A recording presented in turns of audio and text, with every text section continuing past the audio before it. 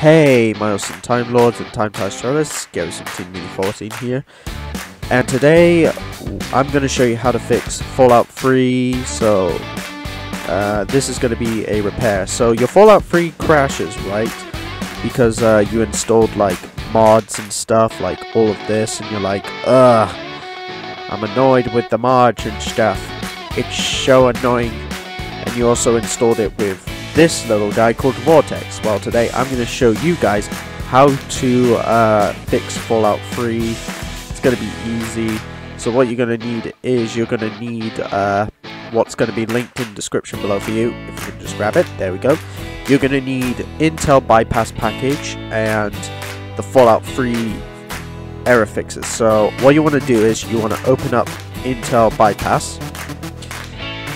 As soon as it loads, you're also going to need WinRAR for this, so I'll provide that for you guys as well.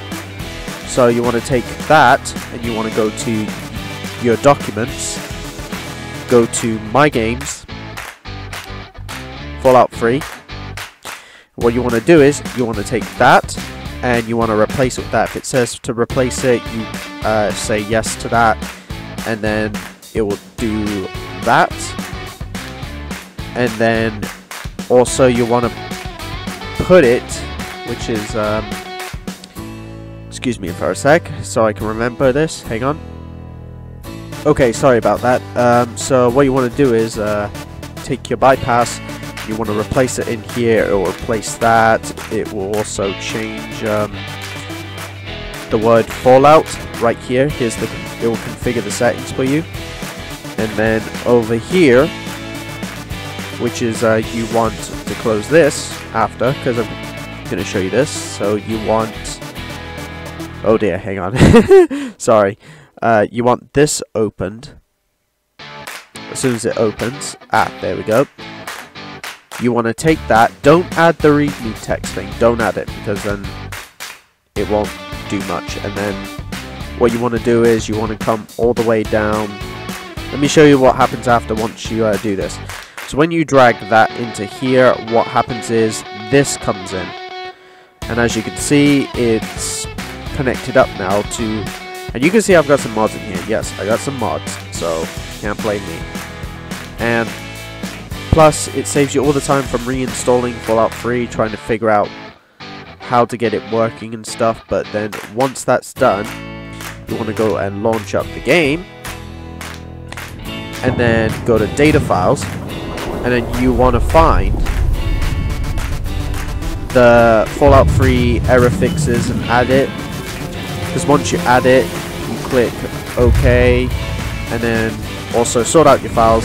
See, it will change to that probably. If not, then that's fine. And then just set up the settings, set up what you got. And then 3, 2, 1, press play. And then the game will come up. And I promise you, the game does come up. And there you go.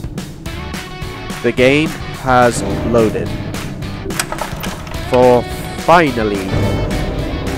And there you go. There's Fallout 3, guys. And I just need to turn that down so you can hear me a bit. Sorry.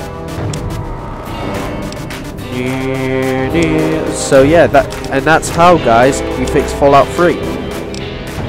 Easy. So remember, guys, you got to be careful what you're trying to install, because sometimes the mods mess up a lot of stuff, and plus you want to make sure that game does work, because one, whatever you install into here, even if you drag and drop it in, well, or you use Vortex or Mod Manager, it can still mess up your Fallout 3 and kill it. It could happen to the same to Vegas, I don't know.